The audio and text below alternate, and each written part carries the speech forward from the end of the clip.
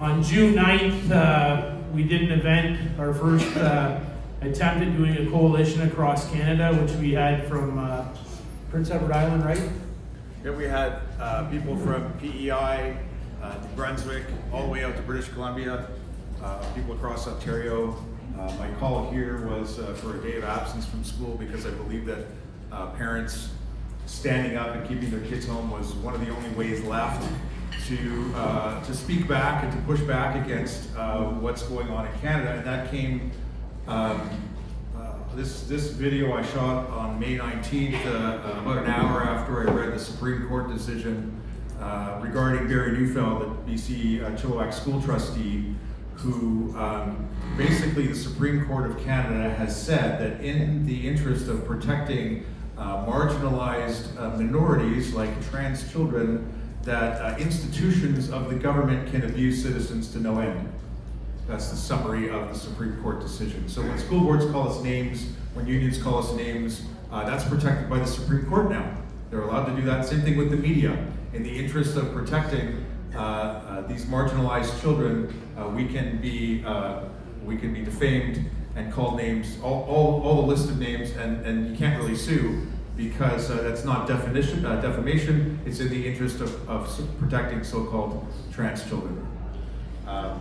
So this was my reaction, and it's pretty raw, and I guess I maybe took some cues unconsciously from Scott, and I'm screaming louder here. So it was longer than this, and some of you may have seen it, but this is, well, I don't know where Elton sliced it, but let's give it a go.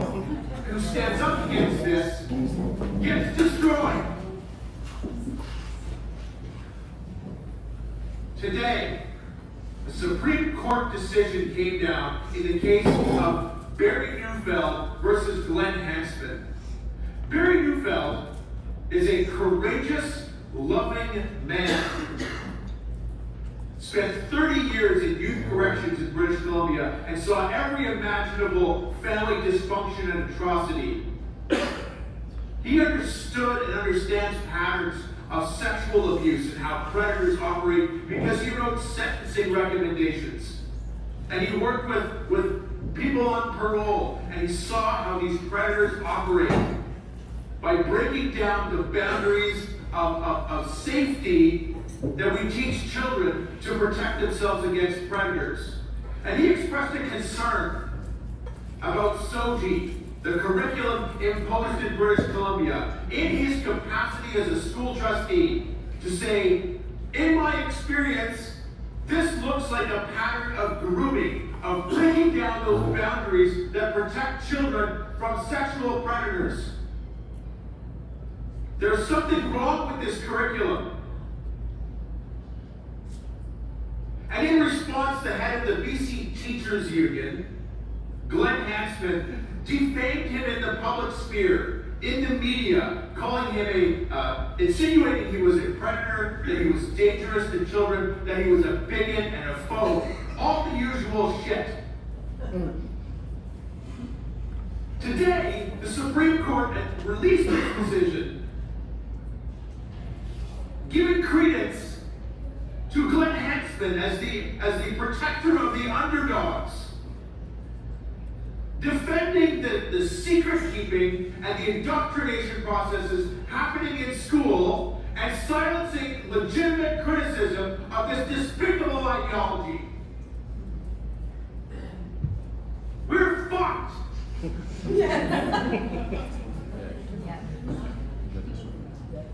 This is a state-sanctioned religion that can't be criticized. At every level, every concerned, rational human being who says, wait a second, I'm sorry, this thing about being born in the wrong body doesn't seem to make sense. And when you look at the medical literature that's coming out, and the clear evidence that this process of social transition and medicalizing children does not help. It harms. It doesn't help. Affirming these kids doesn't help. Medicalizing them doesn't help.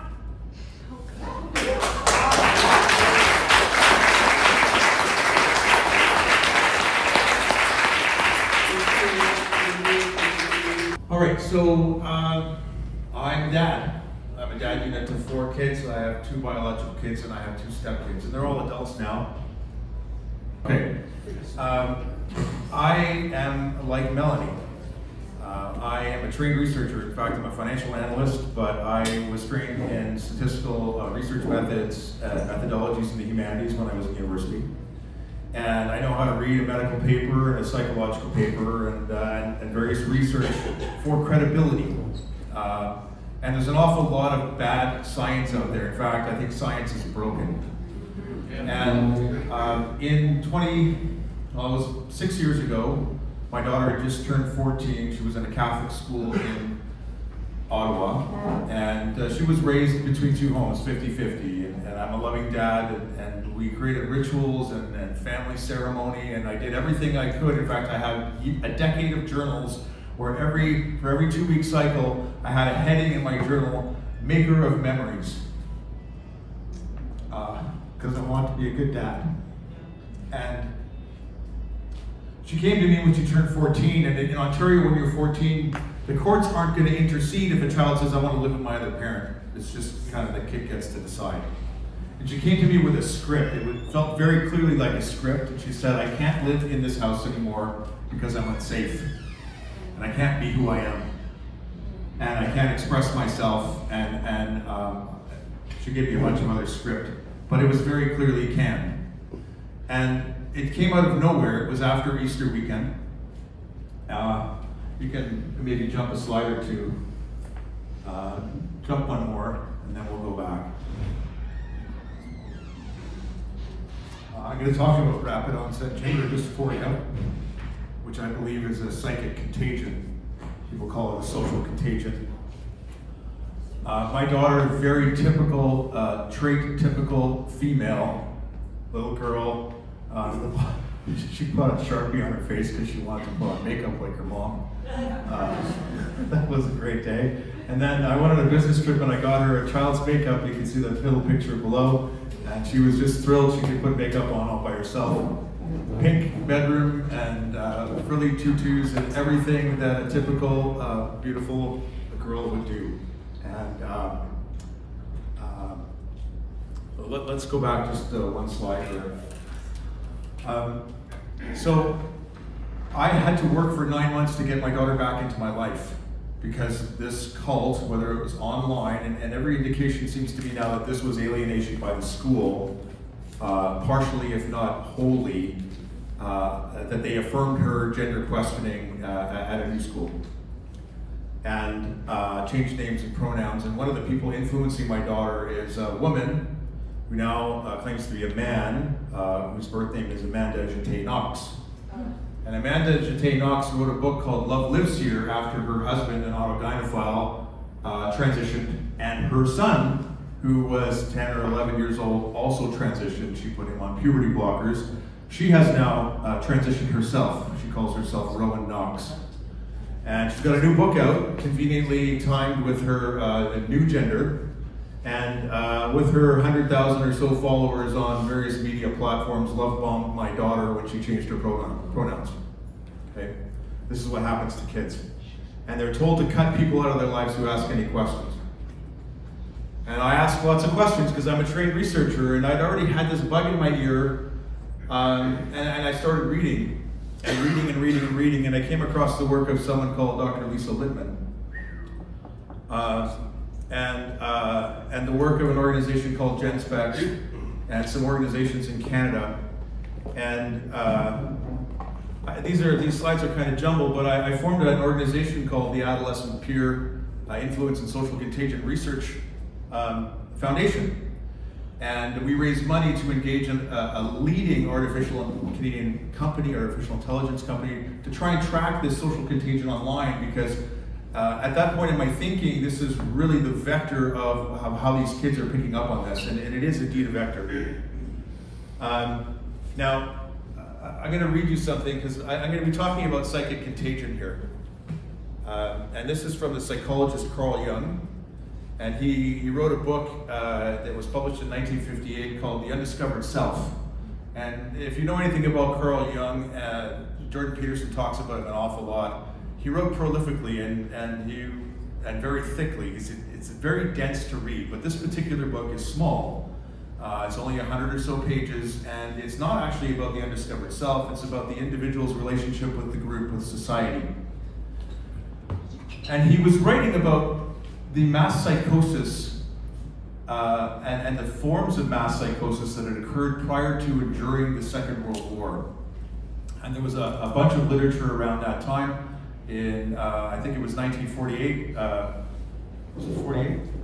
Orwell published 1984 or something to that effect. There was a field called general semantics, which was trying to understand the language games that were being played through the 30s to manipulate people.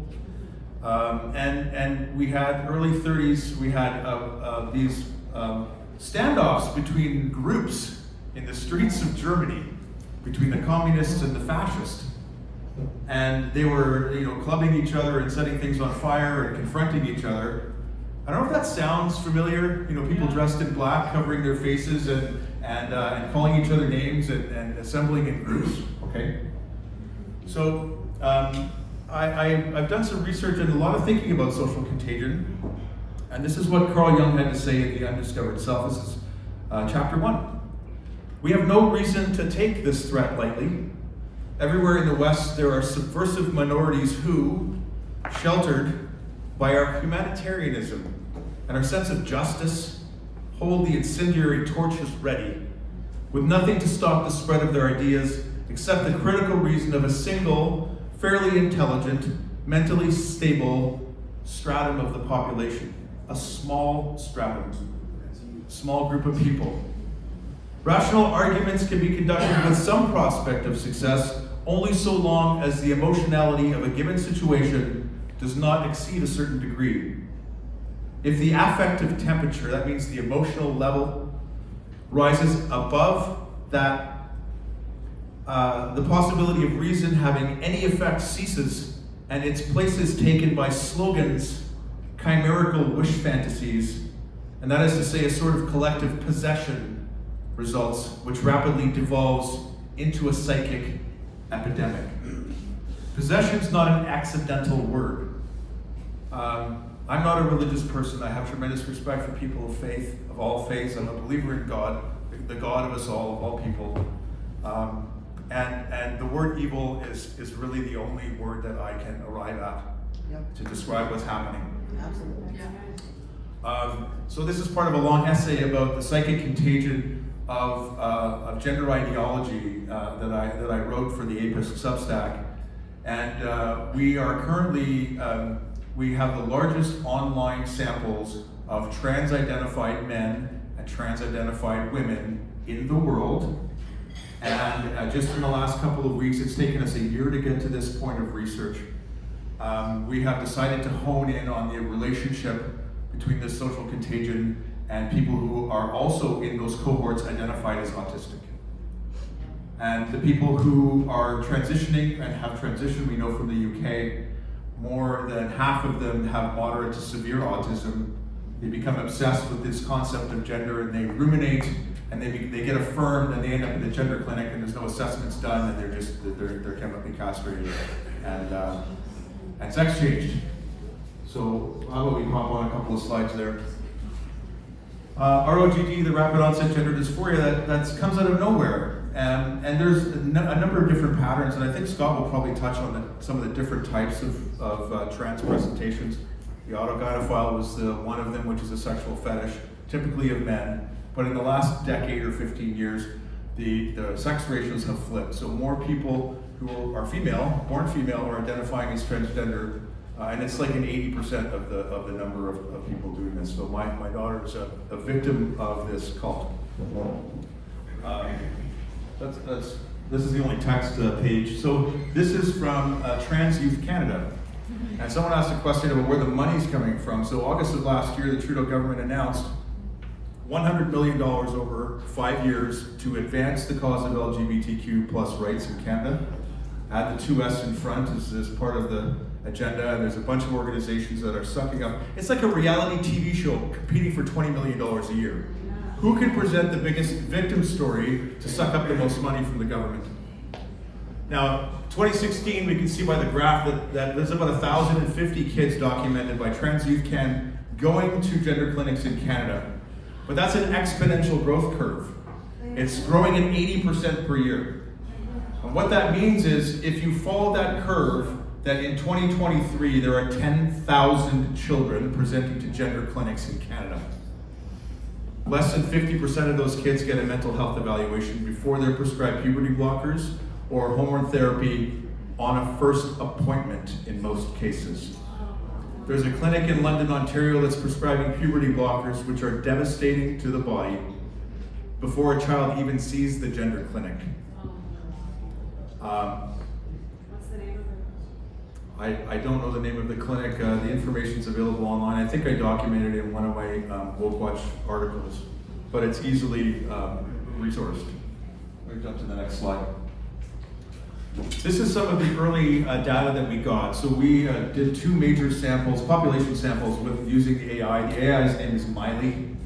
Meili is the Norse god of travelers, and I use this analogy for purposes of conveying objectivity. I believe that there's a distinction between a tourist and a traveler. A tourist goes somewhere to see what they want to see, and the traveler goes somewhere to see what's there. And so we deployed this mathematical algorithm into social media in Canada and the United States to find out what the conversation was happening around gender dysphoria. And gender dysphoria conversation was nothing in 2015, and then we had massive spikes in related content around this bucket, around this subject online in 2022. Now the stuff we're getting, we'll be able to publish and peer review academically on the autism work. I am working with Dr. Lisa Littman. She's consulting to our project. Lisa Marciano, who is a co-founder of GETA, that's Gender Exploratory Therapy Association, is also a consultant. Jane Wheeler, who is the founder of RIME, which is Rethink Identity, Medicine, Ethics in the United States, and a number of other people who I can't name because they operate below, they're out of camera, let's say. But we have a tremendous board of advisors who are supporting us. I'll name Aaron Kimberly, who's also an advisor, and Aaron Terrell has consulted to us, and a number of other people who have given us input into how to ask the questions to give Meili the assignment to go into these digital spaces. Let's go on to the next. Okay, so 2 figures here. One, Václav Havel, who became the president of Czechoslovakia after the Cold War. And this is a tremendous book if you haven't read it, The Power of the Powerless. And if you haven't read it, you probably know about it. Because Václav Havel is a very simple book. He wrote it in a short period of time. Tells the story of a greengrocer in Prague. And all the industry was owned by the state. And so the greengrocer gets the onions and the potatoes and the leeks, and he's putting them in the store window. And along with the shipment of groceries, he gets a sign. It's a flag he puts in the window, and the flag says, "Workers of the world unite." And everybody in Czechoslovakia at the time, who's a good party member, puts up the flag in their window, or wears it on their shirt, or has stickers on their cars, or on their books at school, and on the doors and on the blackboards. Now, Jordan Peterson's been talking a little bit about this because he studied totalitarianism, and Václav Havel was talking about the totalitarian state. Peterson said, and he said several times this year, but I heard him say it when I saw him in person in February in Toronto, that people think a totalitarian state is a place where you have a single dictator leader who controls absolutely everything by sheer force and coercion. But in fact, a totalitarian state is a state where everybody lies about everything, absolutely all of the time. And no one is allowed to speak the truth. No one is allowed to say, this sign is meaningless, it's propaganda. This flag that gets hung in the window, it's a virtue signal. It's a lie. And we get from Václav Havel's book the idea of the big lie. And we've heard that phrase in the last couple of years. And gender ideology actually is only one of several big lies in Canada at the moment that no one is allowed to question. Okay? And we get to a point further in the book where Václav Havel says, well, what happens one day when the greengrocer decides that he's no longer going to put the sign in the window that he's no longer going to participate in the lie, that he's going to live in the truth. What happens? And in fact, he answered his own question. They had something called Prop 17, if I remember correctly. Maybe it's something like the September principles that we're signing off on tonight. And incidentally, I'll be signing as the director of APISC Digital Research onto those principles. Very proudly, as a matter of fact.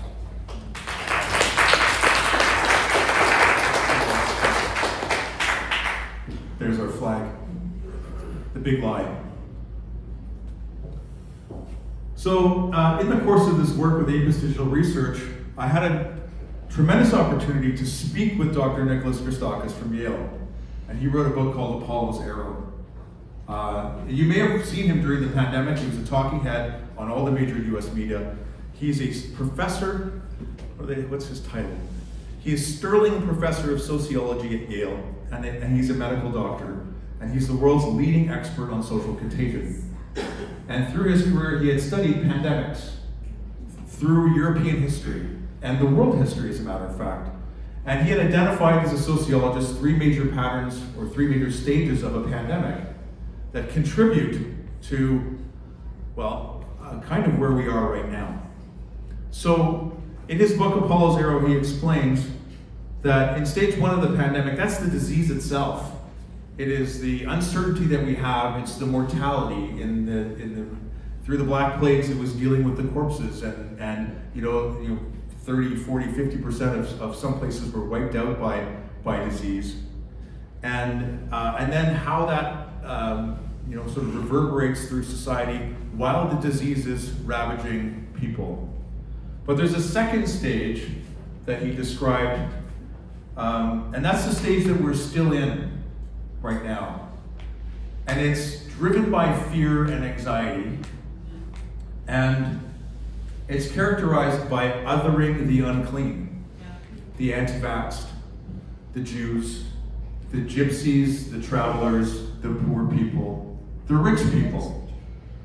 Through European history, in these second phases of a pandemic, human beings tore other human beings apart in the town square. They burned them as witches, they hunted them as heretics.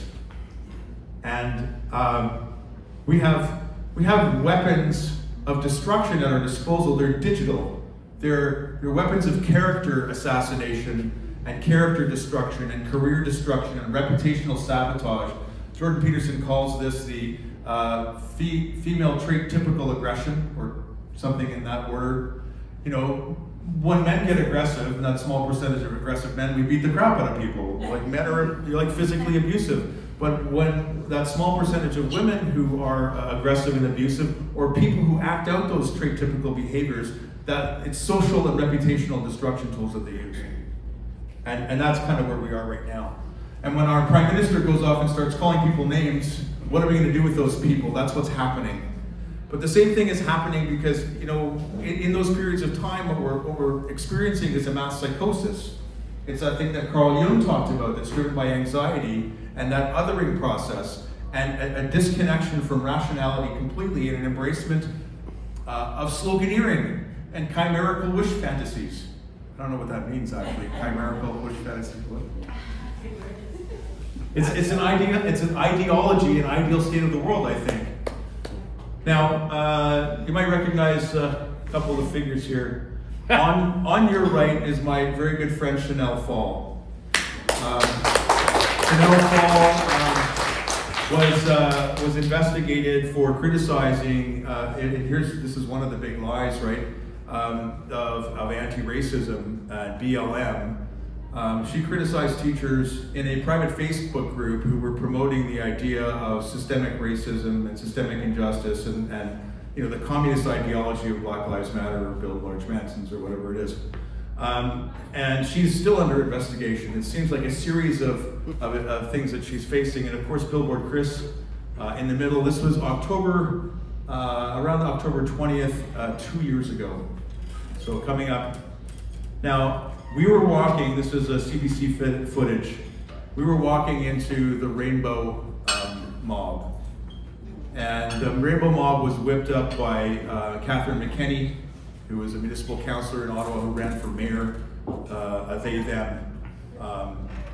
and Joel Harden, the minister, MPP, NDP, and the Ottawa School Board, who condemned hatred and bigotry by sending an email to all the parents of 72,000 children. And we were mobbed by it. It was 300 on 3. And I believe that was a moment, a defining moment for Chris Elston. It certainly was a defining moment for me. That was at Broadview and Carling Avenue in Ottawa. And if that address or that location sounds familiar to you, that's where Billboard Chris went on June the 9th this year with Josh Alexander, where I met my lovely friend Melanie and Pierre and a whole bunch of other amazing people. And on that day, we went toe-to-toe to them, about 500 aside. And we laugh, right? But this is stuff that was going on in Germany in the 30s, where groups of people were trying to, because they couldn't communicate and everyone was othering everybody else, were fighting against each other, much more viciously than we were. Fortunately, the drones and the police and the way that they'd set things up made it so that the risk of violence, I think, was low. And I was going to talk about the corruption in school boards tonight, but after yesterday, because I had the picture up a bit earlier, let's see where we're going. Oh yeah, that was a year ago. I ran for school trustee, which I think we need to plan for 3 years from now. Yeah. We need to find all the right candidates. We need to develop our grassroots. We need to support and find the people who are going to be willing to stand up, and we need to sign on with them so that we can replace these woke boards and we can take back our schools. Yeah. That's the message I gave yesterday when I spoke on Parliament Hill. Let's see if we jump forward. I don't know what's the next slide. There we are. We outnumbered them by 8 to 10 to 1.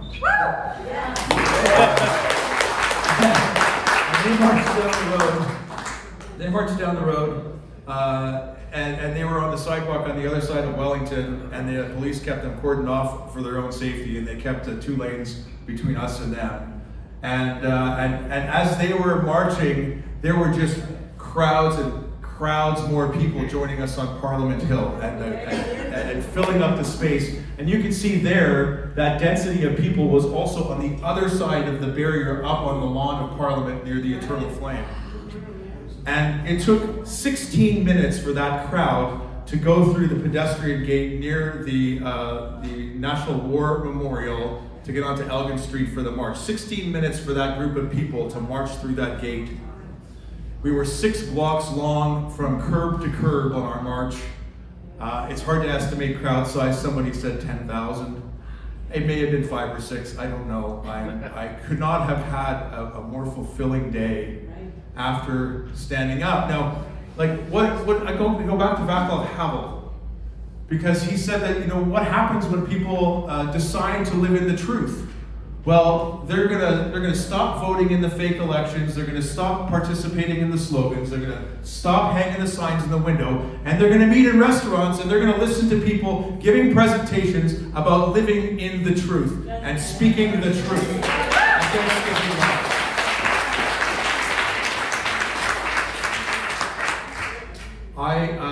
I believe this will pass. Melanie and I have talked. And she's, lots of people have had this conversation. Where does this go? At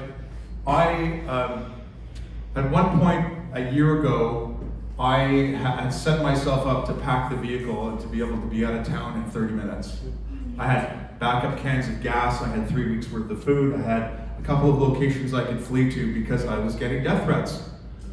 I had my house and my vehicle posted online. There were Twitter accounts that were saying, the name of the Twitter account was "We're coming for you, Shannon." And these people don't have power anymore. No. They don't have power anymore. My favorite video yesterday I rode my bike because I live close to downtown Ottawa. And I wish I could cue it up quickly.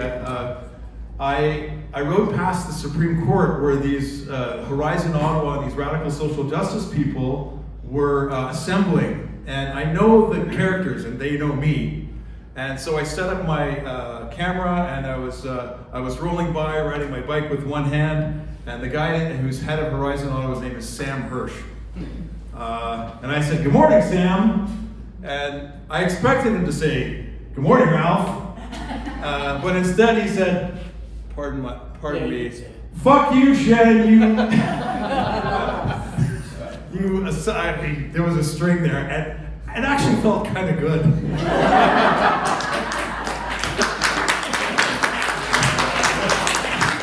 Because I know that we're getting somewhere, right? We're staring them down, and they brought their same numbers that they bring to school board meetings when we try and talk about the co-ed bathrooms and self-declaration, and boys who are competing in girls' sports and taking their trophies away from them and making them feel self-conscious and in the change rooms and stealing their scholarships, right? All on self-identification. They know now that when we light up our phone trees and our email chains, that we can have 10 times the number of people to do the same things that they're doing to us. And this is how we get through this. We speak the truth, we stand up together, and the more people that stand up, like there's a meme, right? And someone's gonna articulate or remember this better than me. One person stands up against the mob, and they get pilloried. And my friend Chris Elson is a maverick. I actually said, as I got to a certain point a couple of years ago, like, this is crazy. I have no idea what to do about this, but if I have to wear a sandwich board and stand on a street corner, I'll do it. Yeah. And it turned out he was already doing it. And when he came to Ottawa and I had the opportunity to go out with him, I did not wait. And when we knew that we were going to be faced down by this mob, I said, "I'm going anyway. I will stand with you. And I will take the risk." And I'll tell you, the more people like us who take the risk, the more distributed the risk becomes.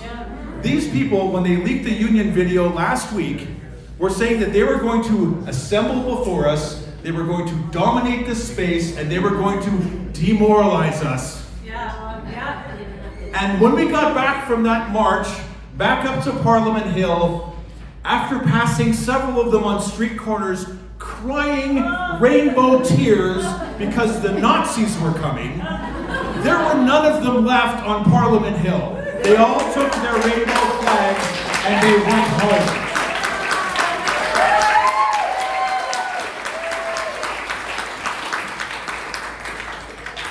I don't know if there's another slide there. Maybe I finished off with APISC digital research. I'm very much looking forward to the data that we're getting this year. I've told my friends, because I've put my professional life on hold for the last 2 years. I've dedicated my life full-time to this, for my daughter and for other kids, that after the 20th I need to go back. I've done my tour of duty. I will still talk, I will still support people and resource people, but I need to go and I need to make sure that I have a marriage to go back to, and I've got, that I can maybe retire someday, and place some emphasis on my family, and maybe I'll do another tour of duty down the road. My name is Shannon Boucher. I'm the author of and the writer of the Woke Watch Canada Weekly blog, and now the co-host with my friend Melanie of the Woke Watch sort of weekly Canadian Gender Wars report, where we're tracking what's going on in the media in Canada around this gender issue every week, and we're giving it some humor and we're giving it some criticism, and we're marking the progress, because what I shared with you today was benchmarks.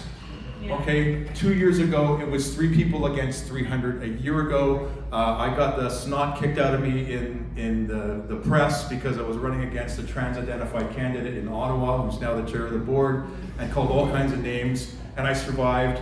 And there were many people across the country doing the same thing at the same time, and we have all made a difference. And I'm very proud to be here today, and thank God.